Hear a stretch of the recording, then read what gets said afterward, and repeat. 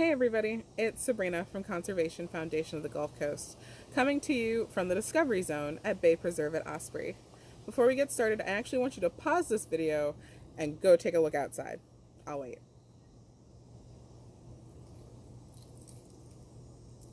Are you back? Awesome.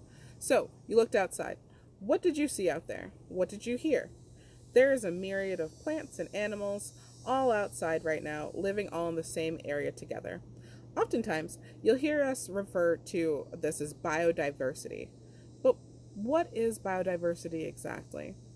To put it simply, biodiversity is the amount of variety of all life on Earth. It's a number of different species of plants and animals, all those microorganisms. It's everything alive in all of Earth's different ecosystems. Biodiversity can best be divided into three interlocking types of diversity we can measure, from widest to most specific: ecosystem diversity, species diversity, and genetic diversity. The more biologically diverse a place is, the more resilient it is to change, which is important for nature across the board. Let's start at the top with ecosystem diversity, or the wide range of natural communities in an area. Take a look at Little Sarasota Bay. All of the plants and animals, from the plankton in the water to the wading birds that frequent the shores, rely on each other in order to be kept in balance. But no single ecosystem exists alone. The strength of an ecosystem comes from relationships it has with neighboring ecosystems, and their strength together is much greater than if they were apart. That interwoven bond between each ecosystem relies on a large cast of characters to keep things in balance, which is where species diversity comes into play. Not every plant is made for every purpose, and not every animal will eat just anything. Having a great range of species, from grasses to raptors, means that the natural community is strong and more likely to be resilient. But this doesn't mean that just any species will do.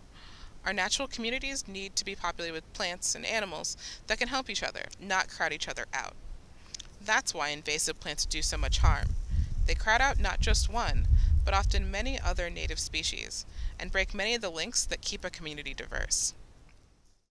The last level is genetic diversity, or the diversity within a species.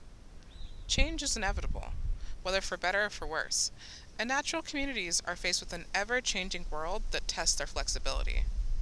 Genetic diversity greatly serves to help a species adapt to the changes that may come their way. Failure to maintain genetic diversity limits the capacity for a population to adapt, making it vulnerable to even the smallest changes of the environment, and increasing the likelihood of extinction. So together, ecosystem diversity, species diversity, and genetic diversity make up our idea of biodiversity as a whole, which, as you may have guessed, is pretty important to the well-being of our planet. Knowing what lives where and having proof of natural conditions will help scientists better understand not only how nature around us is changing, but how our populations are further diversifying and reacting to environmental changes they may not even know about yet. Your contributions are important to telling a story about our area and how resilient nature can be.